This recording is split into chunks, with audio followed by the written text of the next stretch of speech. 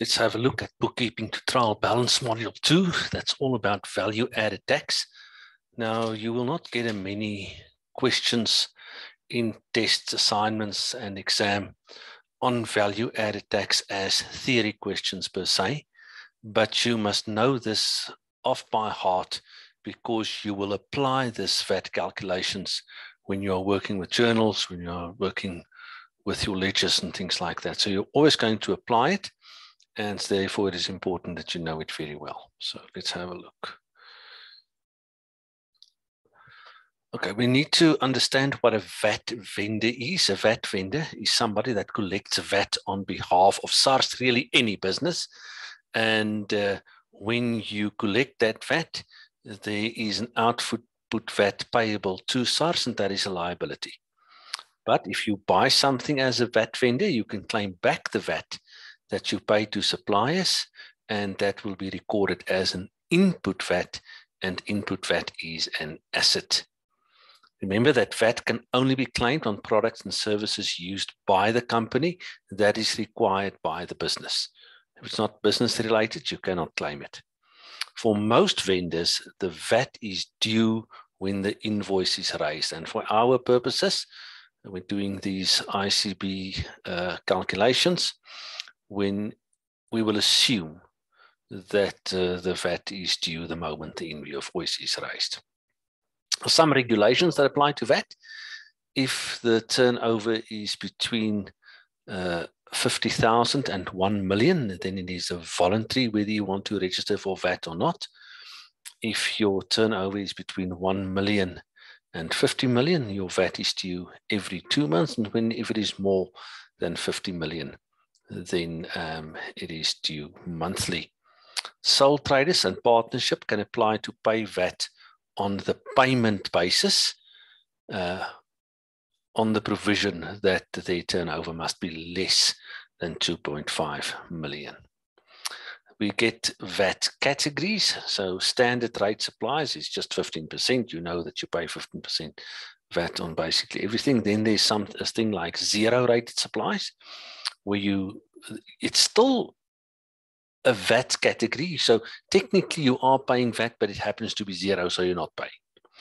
Then we get exempt supplies, not allowable items, and things that's really just not a product or service. So you cannot claim VAT on these. I'll explain that a little bit more detail here. Okay, so standard is everything that is not listed underneath. So most things are just standard. Now, when we have a look at things that are zero rated, fuel, like petrol, diesel, and paraffin, that's zero rated. Staple foods like brown bread, milk, fruit, veg, and maize, that is zero rated. Exported goods is zero rated. That's important to remember. The sale of a business as a going concern is zero rated, and welfare services is zero rated. And then every year, the people at SARS and the people at Treasury, they review this, and they can add things to the zero rated category or take them away. And one of the most recent additions that we have seen been added to the zero rated category is sanitary pads and tampons. Certain things are exempt from VAT. That would be life insurance. All interest is exempt from VAT. Private rent, not business rent. Business rent is just standard, but private rent is exempt. Bus, train, and taxi transport is exempt, but if you want to travel by plane, that's not exempt. Educational services is exempt from VAT. Donations is exempt from VAT, and all sales by non-profit organizations are exempt from VAT. Certain things are just not allowed, so you will pay VAT on it, but you are not allowed to claim back the VAT for business purposes. That would include entertainment expenditure, passenger vehicles, club fees, and subscription, and anything that is not a product or service. Just a note there on club fees and subscriptions. If it is the gym, then those fees will not be allowed. You won't be allowed to claim back the VAT on your gym membership. But if it is a membership that is required for you to do business, you are a doctor and you need to register with some oversight body, then of course you will be able to claim that VAT back from SARS. There I've listed for you 19 zero-rated foodstuffs. Things like rice, vegetables, fruit, vegetable oil, milk, cultured milk, brown wheaten meal, eggs, edible legumes and pulses of leguminous plants. Goodness, you wonder what that is. I'm talking about peas and beans and things like that. Brown bread, maize meal, samp, mealie rice, dried mealies, dried beans, lentils, pilchards, or sardina in a tins, but not tuna, milk powder and dairy powder blend. Just in case they tell you that you bought any of these out of petty cash, then you will remember that it is zero rated. Good. We get two bases of VAT. The one is the payment basis and the other one is the invoice basis. I already said to you that for our purposes, we are just going to assume that everything is invoice based. So the moment a credit sale is made to a debtor, the business must record the VAT as owing from the time of sale. But the payment cash basis is also possible. That is when a credit sales is made to a debtor, then the business need only record the VAT once the money is received, only applies to sole traders and partnerships if their turnover is less than 2.5 million a year, or if it is an association not for gain, and also local authorities. Local authorities, they will collect the VAT, but they will only pay it over to SARS once they receive it. Else they would have a big problem with people not paying the electricity rates. No? Okay. Source documents. Now, when we refer to a source document, it just means that we need a document that we can actually give to SARS if they are asking for it, if they do an audit. So the general rule is that the buyer gets the original document while the seller keeps the duplicate. Okay, so what is used for input VAT? So that is purchases. When we purchase something, we get an original tax invoice or a duplicate credit note. Okay, if somebody brings anything back to us, we give them the original credit note and we keep the duplicate, or an original cash slip. So if you are audited, you'll need to produce that original tax invoice or the original cash slip to SARS. What's used for output VAT, if we make sales, then the duplicate tax invoice apply, or the original credit note. If we take things back and they give us our money back, then we get the original credit note or the duplicate cash slips. But those are not the only source documents. We also get something like cash receipts. It is given when a debtor and creditor make payment. Okay, so there's no VAT on cash receipts because the VAT was already accounted for when the invoice was generated. Now you receive a payment, so that would be typically one of those categories where you would say this is not a product or service. It's just a payment received on sales made previously and for which you have already claimed the VAT or paid the VAT. EFT payments is only reflected when it recorded when it reflects on the bank statement. Now you might get a notification when somebody makes an EFT payment into your account, and maybe it's not set up, or maybe it doesn't go to the functionary responsible for the recording. And therefore, we only record it when it is reflected on our bank statement. The check counterfoil shows that you made a payment. Okay, check payment is like cash payment, very seldom used these days. Many people don't accept cash as payment anymore, but for the purposes of the scores, we are still going to have a look at the check and the check counterfoil.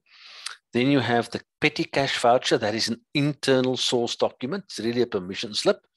So it's a voucher that you generate when you give money to somebody to quickly run to the shops and buy something. And then before you give them the money, you generate the petty cash voucher, and then once they come back with a cash slip, the original cash slip, you will just attach that to the petty cash voucher. And then we have journal vouchers. Those are generated internally to enable us to post things to the general ledger. Now, general journal, my apologies. And I've asked you there, what about credit cards? Now, a credit card, to explain to you, is really a small loan that we make at the bank every time we use the credit card. It's got nothing to do with the vendor from which we buy. So for the purposes of our bookkeeping, credit card is regarded as cash. It's a separate arrangement between you and your bank, though. Okay. Let's have a look at the VAT calculations, because in your assignment 1 and in your test 1, you will be required to do the VAT calculations. So if you have the VAT inclusive price, or you want to, rather, if you want to calculate the VAT inclusive price, you will take the VAT exclusive price and you will multiply it by 1.15. Why 0.15? Well, it's 15%. Okay, and it's an additional 15%, so therefore 1.15. If you want to calculate the VAT exclusive amount and you have the VAT inclusive amount, you will divide by 1.15. Okay. If you are trying to calculate the VAT inclusive amount and you only have the VAT amount, you will take that VAT amount, you will multiply it with 115, and then you will divide it by 15. If you want to calculate the VAT payable, or the VAT on its own, you will simply say the VAT inclusive price minus the VAT exclusive price gives me the VAT. It's the difference between the two. Okay.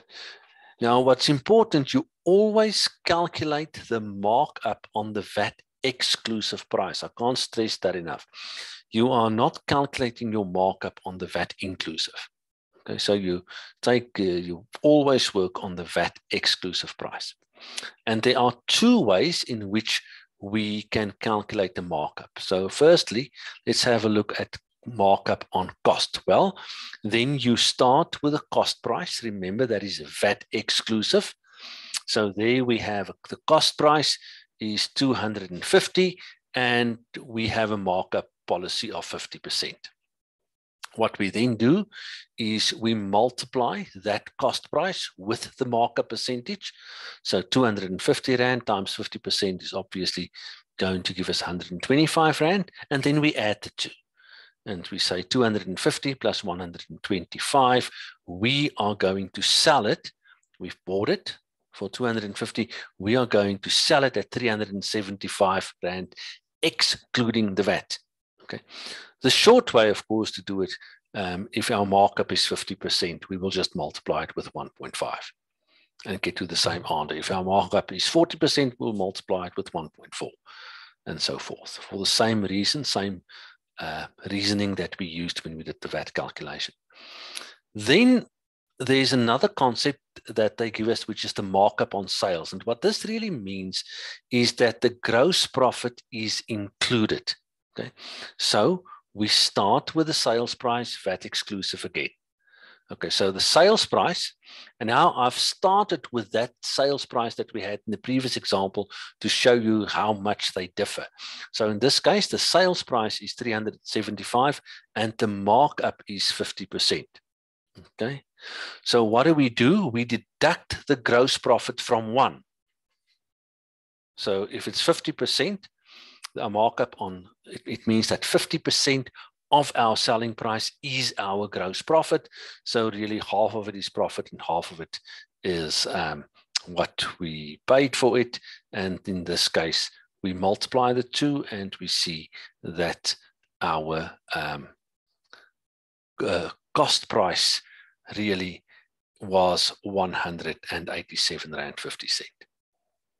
Okay, so you see it's completely different when we have a look at the two. In the one case, you start with a cost price, and in the other case, you start with a selling price.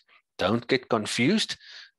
when we actually start doing those calculations, I will show you how it is done. Okay, thank you guys. That is all. Let me just stop the recording. Thank you.